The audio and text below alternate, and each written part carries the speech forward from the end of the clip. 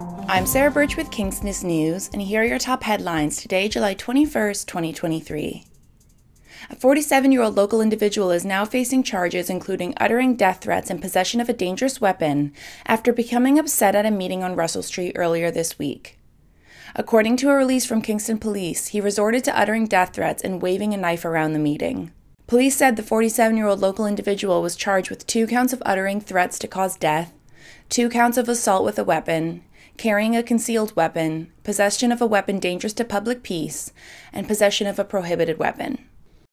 At approximately 12:45 a.m. on Thursday, July 20th, 2023, police received reports of a man throwing knives at people off a balcony at the Bayswater Place apartment building. According to witness reports, the man was under the influence of drugs, police said in a press release later the same day.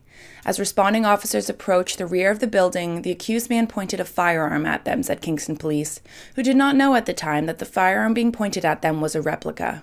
The 35-year-old man was apprehended and transported to Kingston Police headquarters and charged with 2 counts of assault of a weapon, 2 counts of pointing a firearm, and possession of a weapon dangerous to public peace. A stretch of Battersea Road from Thompson Crescent to Kingston Mills Road was closed at approximately 10 a.m. on Thursday, July 20th, 2023 by Kingston Police.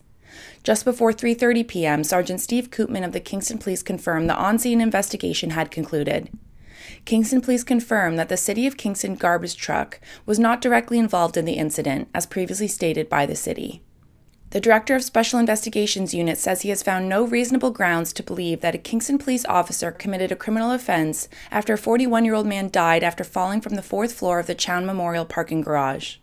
The incident took place on Wednesday, March 22, 2023.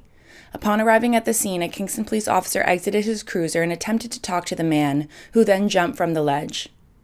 Director Martino stated in his report that while the officer's presence may have been the final catalyst for the man's fateful decision, the officer stands blameless.